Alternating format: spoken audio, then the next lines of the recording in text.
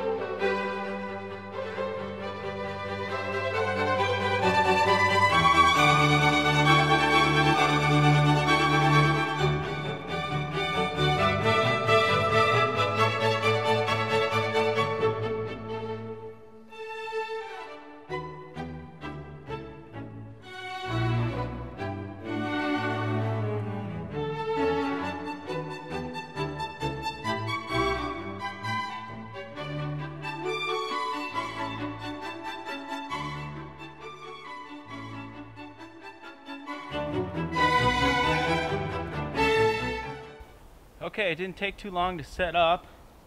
I had some troubles with the rain fly. I just had it spun around backwards, but they're color coordinated. One corner, opposite corners are yellow, the others are gray. And so the first look, my first impressions, this material is extremely lightweight.